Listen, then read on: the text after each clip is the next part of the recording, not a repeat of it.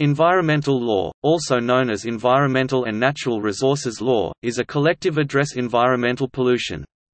A related but distinct set of regulatory regimes, now strongly influenced by environmental legal principles, focus on the management of specific natural resources, such as forests, minerals, or fisheries.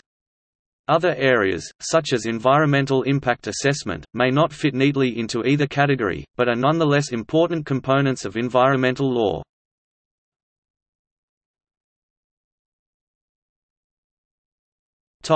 History. Early examples of legal enactments designed to consciously preserve the environment, for its own sake or human enjoyment, are found throughout history. In the common law, the primary protection was found in the law of nuisance, but this only allowed for private actions for damages or injunctions if there was harm to land. Thus smells emanating from pig-sties, strict liability against dumping rubbish, or damage from exploding dams. Private enforcement, however, was limited and found to be woefully inadequate to deal with major environmental threats, particularly threats to common resources. During the Great Stink of 1858, the dumping of sewage into the River Thames began to smell so ghastly in the summer heat that Parliament had to be evacuated. Ironically, the Metropolitan Commission of Sewers Act 1848 had allowed the Metropolitan Commission for Sewers to close cesspits around the city in an attempt to clean up, but this simply led people to pollute the river. In 19 days, Parliament passed a further act to build the London sewerage system.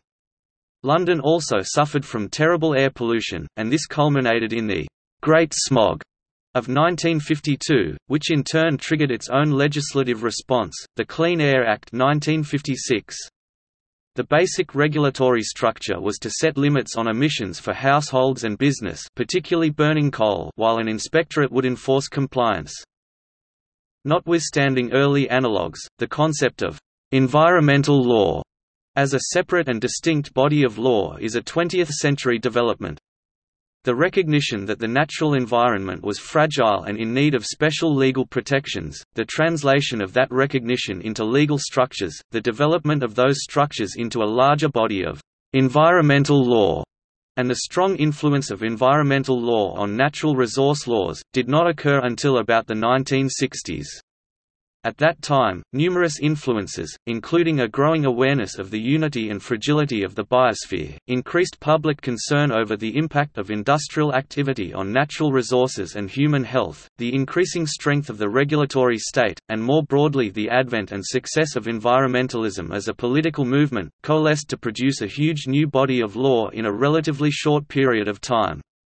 While the modern history of environmental law is one of continuing controversy, by the end of the 20th century environmental law had been established as a component of the legal landscape in all developed nations of the world, many developing ones, and the larger project of international law.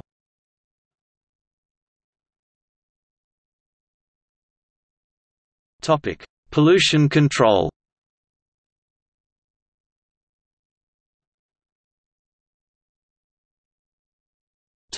Air quality. These are studied in environmental studies.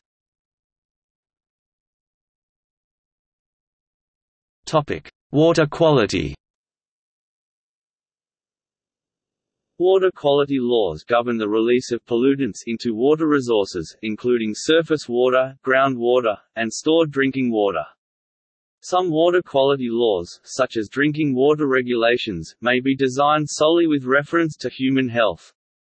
Many others, including restrictions on the alteration of the chemical, physical, radiological, and biological characteristics of water resources, may also reflect efforts to protect aquatic ecosystems more broadly. Regulatory efforts may include identifying and categorizing water pollutants, dictating acceptable pollutant concentrations in water resources, and limiting pollutant discharges from effluent sources. Regulatory areas include sewage treatment and disposal, industrial and agricultural wastewater management, and control of surface runoff from construction sites and urban environments.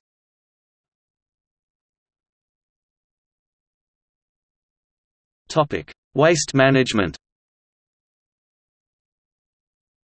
Waste management laws govern the transport, treatment, storage, and disposal of all manner of waste, including municipal solid waste, hazardous waste, and nuclear waste, among many other types.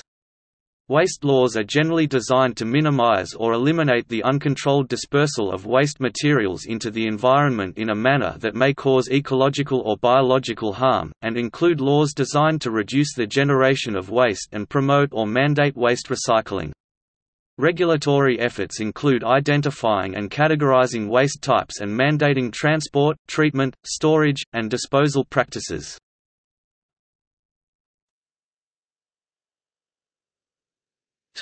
Contaminant cleanup. Environmental cleanup laws govern the removal of pollution or contaminants from environmental media such as soil, sediment, surface water, or groundwater.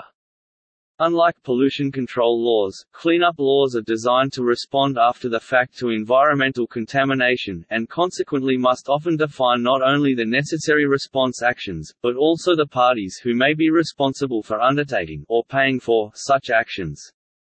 Regulatory requirements may include rules for emergency response, liability allocation, site assessment, remedial investigation, feasibility studies, remedial action, post-remedial monitoring, and site reuse.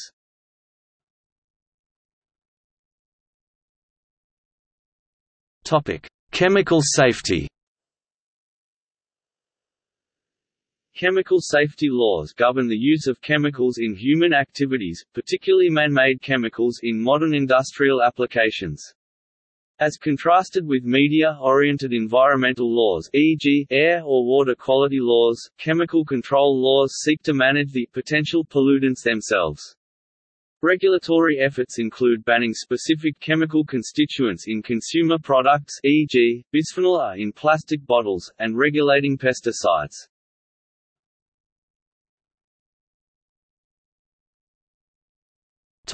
Resource sustainability.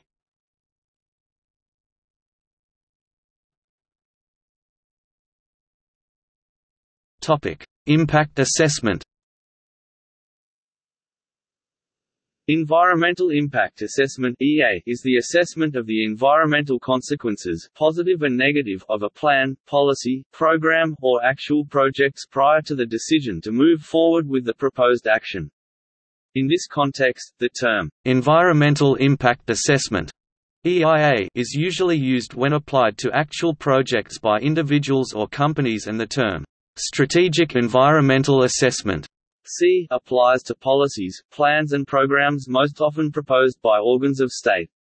Environmental assessments may be governed by rules of administrative procedure regarding public participation and documentation of decision-making, and may be subject to judicial review.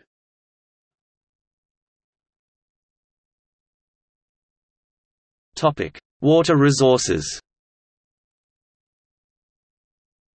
Water resources laws govern the ownership and use of water resources, including surface water and groundwater.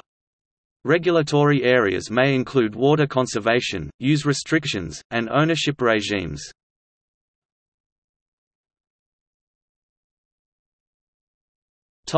Mineral resources. Mineral resource laws cover several basic topics, including the ownership of the mineral resource and who can work them. Mining is also affected by various regulations regarding the health and safety of miners, as well as the environmental impact of mining.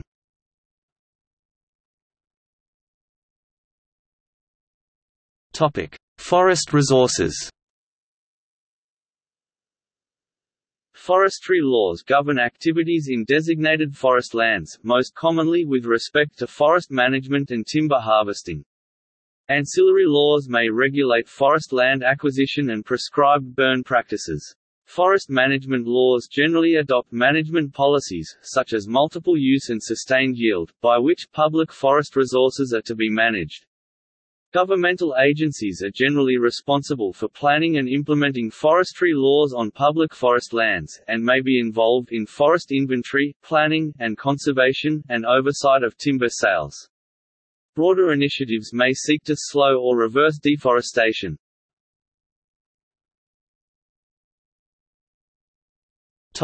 Wildlife and plants. Wildlife laws govern the potential impact of human activity on wild animals, whether directly on individuals or populations, or indirectly via habitat degradation. Similar laws may operate to protect plant species. Such laws may be enacted entirely to protect biodiversity, or as a means for protecting species deemed important for other reasons. Regulatory efforts may including the creation of special conservation statuses, prohibitions on killing, harming, or disturbing protected species, efforts to induce and support species recovery, establishment of wildlife refuges to support conservation, and prohibitions on trafficking in species or animal parts to combat poaching.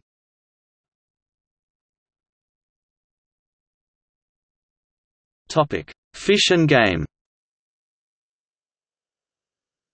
Fish and game laws regulate the right to pursue and take or kill certain kinds of fish and wild animal game. Such laws may restrict the days to harvest fish or game, the number of animals caught per person, the species harvested, or the weapons or fishing gear used. Such laws may seek to balance dueling needs for preservation and harvest and to manage both environment and populations of fish and game. Game laws can provide a legal structure to collect license fees and other money which is used to fund conservation efforts as well as to obtain harvest information used in wildlife management practice.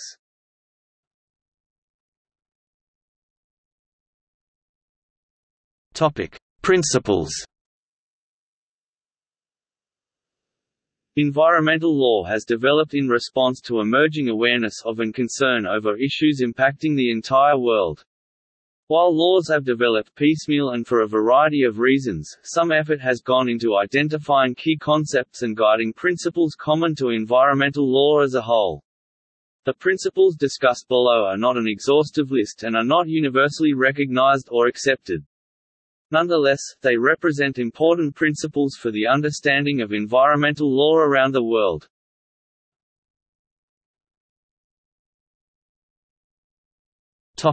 Sustainable development. Defined by the United Nations Environment Programme as development that meets the needs of the present without compromising the ability of future generations to meet their own needs. Sustainable development may be considered together with the concepts of integration. Development cannot be considered in isolation from sustainability, and interdependence. Social and economic development, and environmental protection, are interdependent.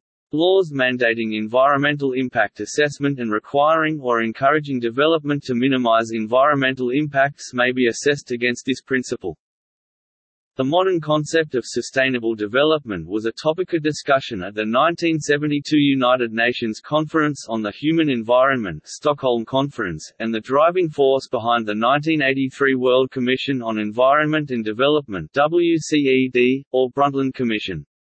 In 1992, the first UN Earth Summit resulted in the Rio Declaration, Principle 3 of which reads, "The right to development must be fulfilled so as to equitably meet developmental and environmental needs of present and future generations." Sustainable development has been a core concept of international environmental discussion ever since, including at the World Summit on Sustainable Development Earth Summit 2002, and the United Nations Conference on Sustainable Development Earth Summit 2012, or Rio+20.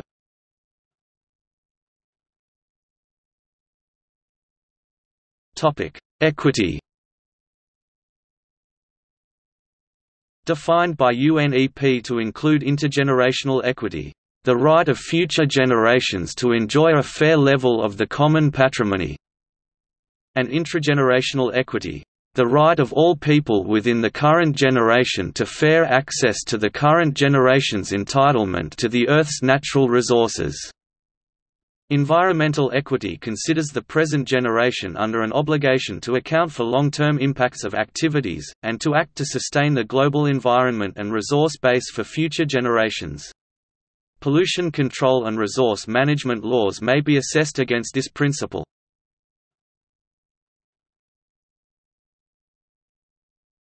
Transboundary responsibility. Defined in the international law context as an obligation to protect one's own environment, and to prevent damage to neighboring environments, UNEP considers transboundary responsibility at the international level as a potential limitation on the rights of the sovereign state. Laws that act to limit externalities imposed upon human health and the environment may be assessed against this principle.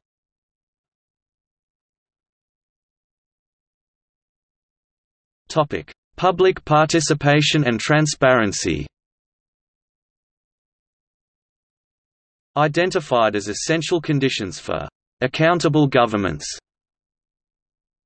industrial concerns, and organizations generally, public participation and transparency are presented by UNEP as requiring effective protection of the human right to hold and express opinions and to seek, receive and impart ideas, a right of access to appropriate, comprehensible and timely information held by governments and industrial concerns on economic and social policies regarding the sustainable use of natural resources and the protection of the environment, without imposing undue financial burdens upon the applicants and with adequate protection of privacy and business confidentiality, and effective judicial and administrative proceedings. These principles are present in environmental impact assessment, laws requiring publication and access to relevant environmental data, and administrative procedure.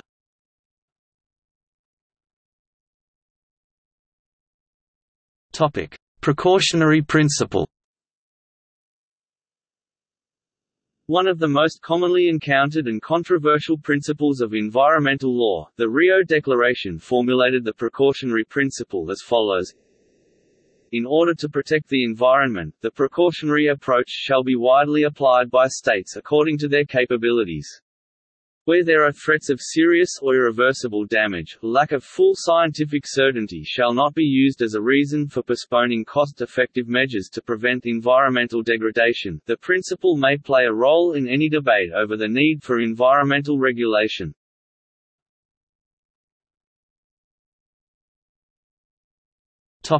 Prevention. The concept of prevention can perhaps better be considered an overarching aim that gives rise to a multitude of legal mechanisms, including prior assessment of environmental harm, licensing or authorization that set out the conditions for operation and the consequences for violation of the conditions, as well as the adoption of strategies and policies. Emission limits and other product or process standards, the use of best available techniques and similar techniques can all be seen as applications of the concept of prevention.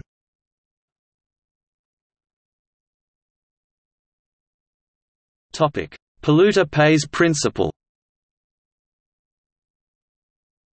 The polluter pays principle stands for the idea that the environmental costs of economic activities, including the cost of preventing potential harm, should be internalized rather than imposed upon society at large. All issues related to responsibility for cost for environmental remediation and compliance with pollution control regulations involve this principle.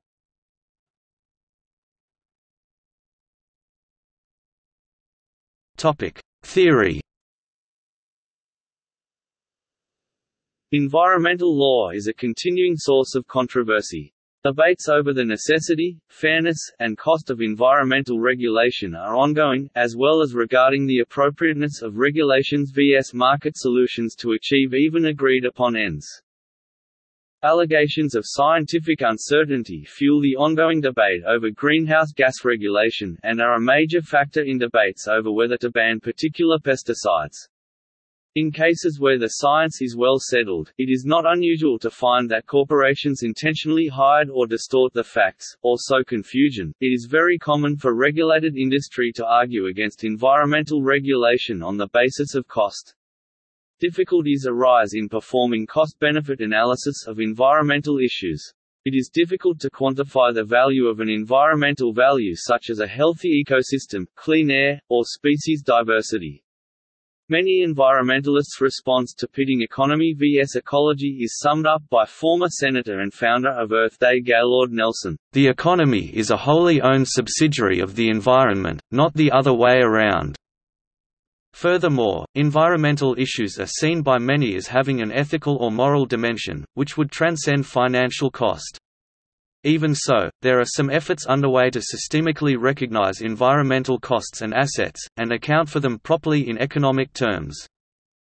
While affected industries spark controversy in fighting regulation, there are also many environmentalists and public interest groups who believe that current regulations are inadequate, and advocate for stronger protection.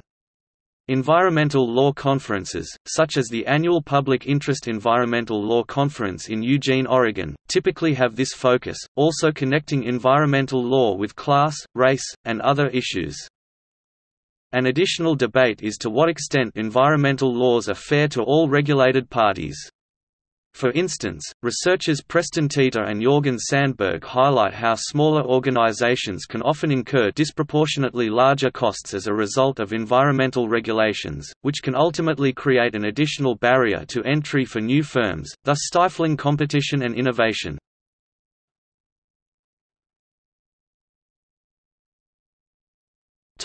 Around the world.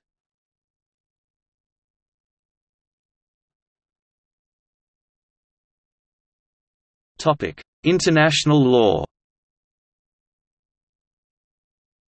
Global and regional environmental issues are increasingly the subject of international law. Debates over environmental concerns implicate core principles of international law and have been the subject of numerous international agreements and declarations. Customary international law is an important source of international environmental law. These are the norms and rules that countries follow as a matter of custom, and they are so prevalent that they bind all states in the world. When a principle becomes customary law is not clear-cut, and many arguments are put forward by states not wishing to be bound.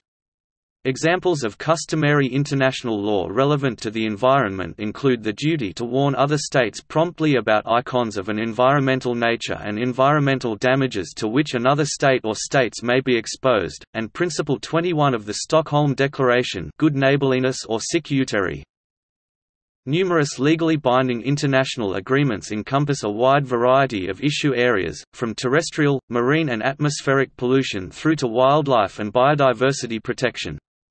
International environmental agreements are generally multilateral or sometimes bilateral treaties, aka convention, agreement, protocol, etc. Protocols are subsidiary agreements built from a primary treaty. They exist in many areas of international law but are especially useful in the environmental field, where they may be used to regularly incorporate recent scientific knowledge. They also permit countries to reach agreement on a framework that would be contentious if every detail were to be agreed upon in advance.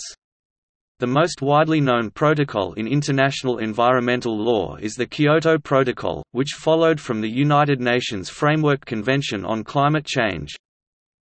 While the bodies that proposed, argued, agreed upon and ultimately adopted existing international agreements vary according to each agreement, certain conferences, including 1972's United Nations Conference on the Human Environment, 1983's World Commission on Environment and Development, 1992's United Nations Conference on Environment and Development and 2002's World Summit on Sustainable Development have been particularly important.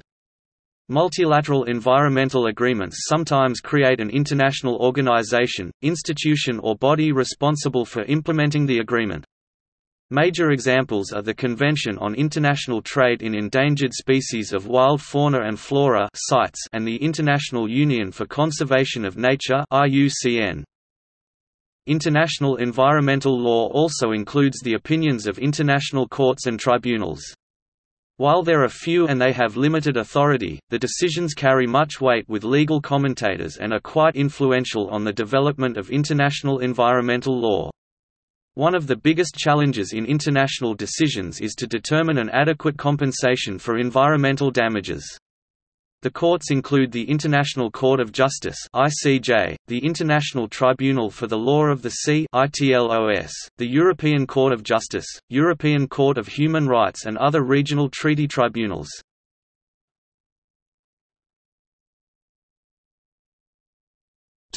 Africa. According to the International Network for Environmental Compliance and Enforcement (INECE), the major environmental issues in Africa are drought and flooding, air pollution, deforestation, loss of biodiversity, freshwater availability, degradation of soil and vegetation, and widespread poverty.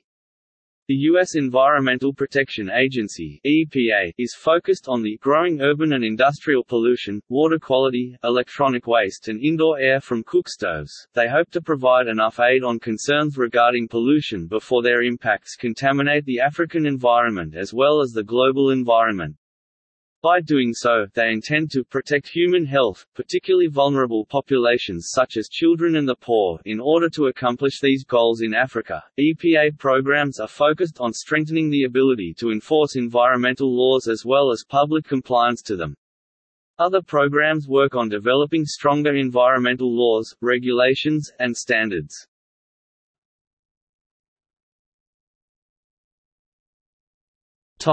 Asia. The Asian Environmental Compliance and Enforcement Network (AECEN) is an agreement between 16 Asian countries dedicated to improving cooperation with environmental laws in Asia. These countries include Cambodia, China, Indonesia, India, Maldives, Japan, Korea, Malaysia, Nepal, Philippines, Pakistan, Singapore, Sri Lanka, Thailand, Vietnam, and Laos PDR. European Union. The European Union issues secondary legislation on environmental issues that are valid throughout the EU, so-called regulations, and many directives that must be implemented into national legislation from the 28 member states, national states. Examples are the Regulation (EC) No. 338/97 on the implementation of sites, or the Natura 2000 network, the centerpiece for nature and biodiversity policy, encompassing the Bird Directive 79/409 EEC, changed to 2009/147 EC, and the Habitats Directive 92/43 EEC, which are made up of multiple SACs, special areas of conservation linked to the Habitats Directive, and SPAs, special protected areas linked to the Bird Directive throughout Europe. EU legislation is ruled in Article 249 Treaty for the Functioning of the European Union (TFEU). Topics for common EU legislation are: climate change, air pollution, water protection and management, waste management, soil protection, protection of nature, species and biodiversity, noise pollution, cooperation for the environment with third countries other than EU member states, civil protection.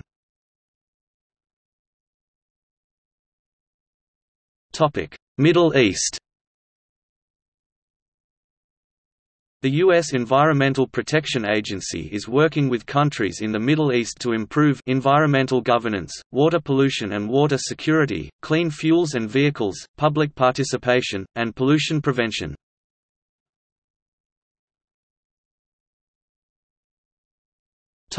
Oceania.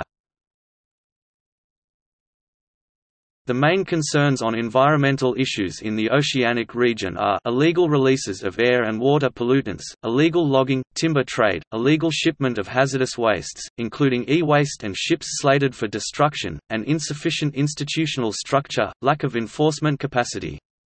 The Secretariat of the Pacific Regional Environmental Programme (SPREP) is an international organisation between Australia, the Cook Islands, FMS, Fiji, France, Kiribati, Marshall Islands, Nauru, New Zealand, Niue, Palau, PNG, Samoa, Solomon Island, Tonga, Tuvalu, USA, and Vanuatu.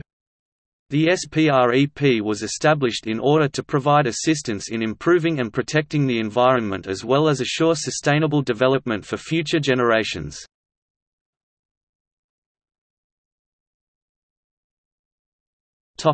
Australia. The Environment Protection and Biodiversity Conservation Act 1999 is the centrepiece of environmental legislation in the Australian government. It sets up the legal framework to protect and manage nationally and internationally important flora, fauna, ecological communities and heritage places. It also focuses on protecting World Heritage properties, national heritage properties, wetlands of international importance, nationally threatened species and ecological communities, migratory species, Commonwealth marine areas, Great Barrier Reef Marine Park, and the environment surrounding nuclear activities. Commonwealth v Tasmania 1983, also known as the Tasmanian Dam case, is the most influential case for Australian environmental law.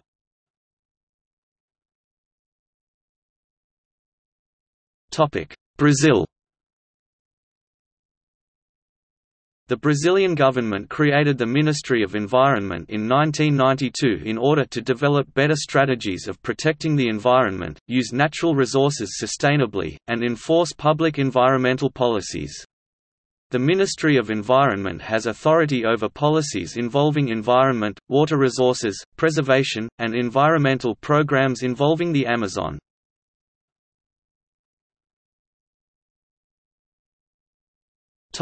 Canada. The Department of the Environment Act establishes the Department of the Environment in the Canadian government as well as the position Minister of the Environment.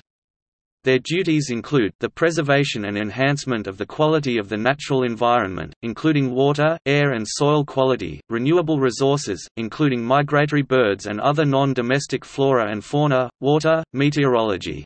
The Environmental Protection Act is the main piece of Canadian environmental legislation that was put into place March 31, 2000. The Act focuses on respecting pollution prevention and the protection of the environment and human health in order to contribute to sustainable development. Other principal federal statutes include the Canadian Environmental Assessment Act, and the Species at Risk Act.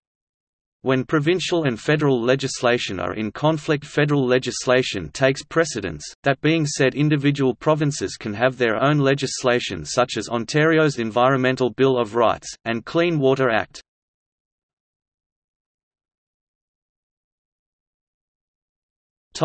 China. According to the U.S. Environmental Protection Agency, China has been working with great determination in recent years to develop, implement, and enforce a solid environmental law framework. Chinese officials face critical challenges in effectively implementing the laws, clarifying the roles of their national and provincial governments, and strengthening the operation of their legal system. Explosive economic and industrial growth in China has led to significant environmental degradation, and China is currently in the process of developing more stringent legal controls. The harmonization of Chinese society and the natural environment is billed as a rising policy priority.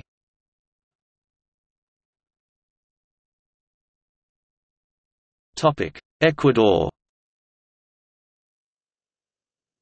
With the enactment of the 2008 Constitution, Ecuador became the first country in the world to codify the rights of nature.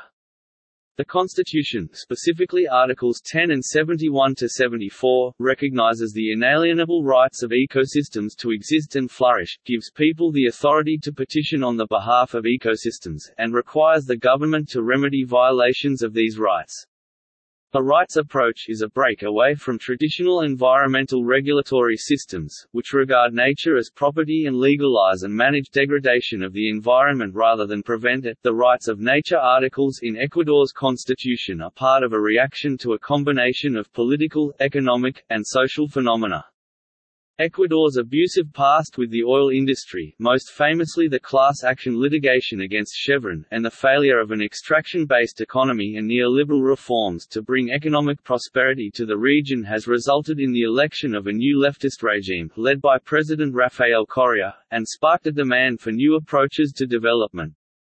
In conjunction with this need, the principle of buen vivir, or good living, focused on social, environmental and spiritual wealth versus material wealth, gained popularity among citizens and was incorporated into the new constitution. The influence of indigenous groups, from whom the concept of buen vivir originates, in the forming of the constitutional ideals also facilitated the incorporation of the rights of nature as a basic tenet of their culture and conceptualization of buen vivir.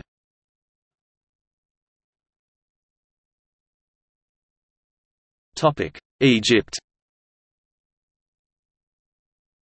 The Environmental Protection Law outlines the responsibilities of the Egyptian government to preparation of draft legislation and decrees pertinent to environmental management, collection of data both nationally and internationally on the state of the environment, preparation of periodical reports and studies on the state of the environment, formulation of the national plan and its projects, preparation of environmental profiles for new and urban areas, and setting of standards to be used in planning for their development, and preparation of an annual report on the state of the environment to be prepared to the President.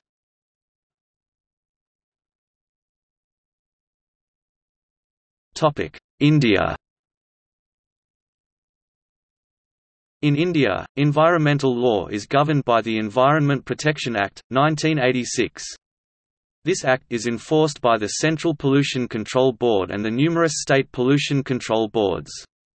Apart from this, there are also individual legislations specifically enacted for the protection of water, air, wildlife, etc. Such legislations include the Water Prevention and Control of Pollution Act, 1974, the Water Prevention and Control of Pollution (CES) Act, 1977, the Forest Conservation Act, 1980, the Air Prevention and Control of Pollution Act, 1981, Air Prevention and Control of Pollution Union Territories Rules, 1983, the Biological Diversity Act, 2002 and the Wildlife Protection Act, 1972, Batteries Management and Handling Rules, 2001, Recycled Plastics, Plastics Manufacture and Usage Rules, 1999. The National Green Tribunal established under the National Green Tribunal Act of 2010 has jurisdiction over all environmental cases dealing with a substantial environmental question and acts covered under the Water Prevention and Control of Pollution Act, 1974.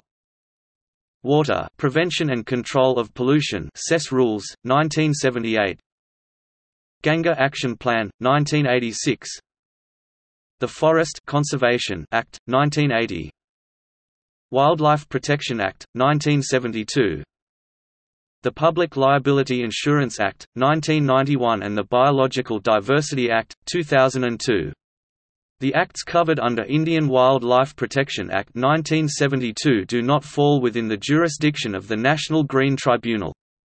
Appeals can be filed in the Honorable Supreme Court of India. Basel Convention on Control of Transboundary Movements on Hazardous Wastes and Their Disposal, 1989 and its Protocols. Hazardous Wastes Management and Handling Amendment Rules, 2003.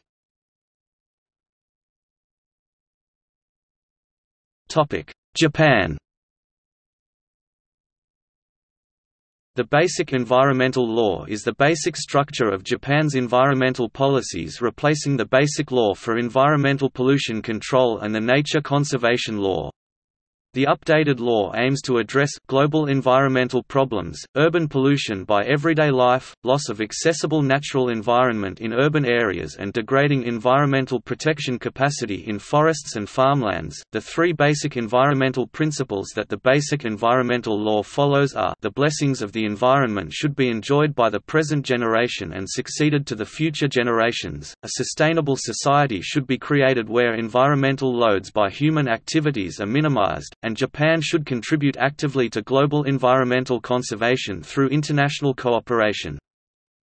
From these principles, the Japanese government have established policies such as environmental consideration in policy formulation, establishment of the Basic Environment Plan which describes the directions of long-term environmental policy, environmental impact assessment for development projects, economic measures to encourage activities for reducing environmental load, improvement of social infrastructure such as sewerage system, transport facilities etc., promotion of environmental activities by corporations, citizens and NGOs, environmental education, and provision of information, promotion of science and technology.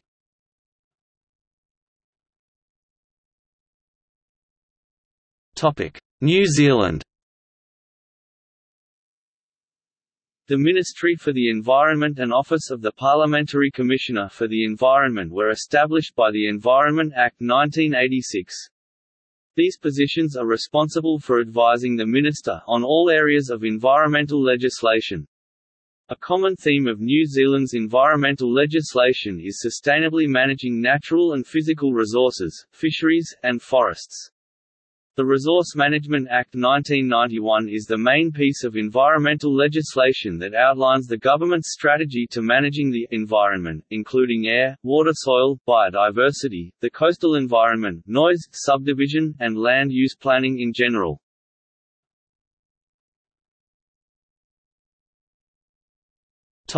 Russia. The Ministry of Natural Resources and Environment of the Russian Federation makes regulation regarding conservation of natural resources, including the subsoil, water bodies, forests located in designated conservation areas, fauna and their habitat, in the field of hunting, hydrometeorology and related areas, environmental monitoring and pollution control, including radiation monitoring and control, and functions of public environmental policy making and implementation and statutory regulation.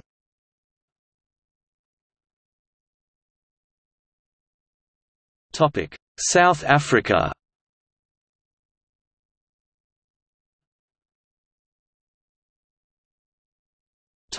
United Kingdom.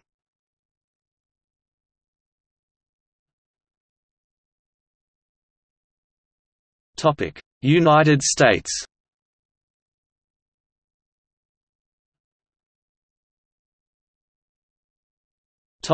Vietnam.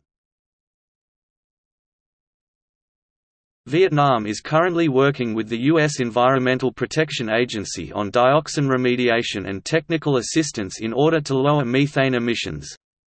In March 2002, the U.S. and Vietnam signed the U.S.-Vietnam Memorandum of Understanding on Research on Human Health and the Environmental Effects of Agent Orange – Dioxin.